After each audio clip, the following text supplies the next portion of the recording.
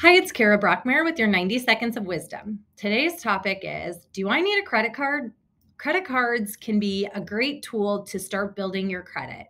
If you're just getting started with credit cards, I would say start small and make sure you pay that balance off in full each month. Once you start to get the hang of doing that, you can put more on that credit card to start reaping the benefits that credit cards offer.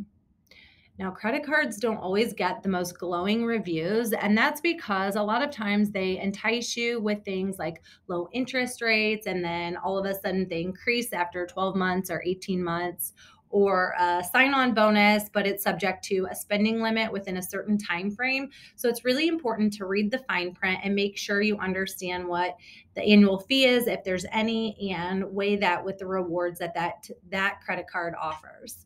Now, a tool that does a lot of the work for you is this website, www.creditkarma.com. And you have to put some information in there, but it'll give you a great idea of what your credit score is. And then it'll also show you some good credit cards for people with typically with that credit score. It lays out in like a clear picture what the annual fee is, what the benefits are, what the rewards are, and things like that.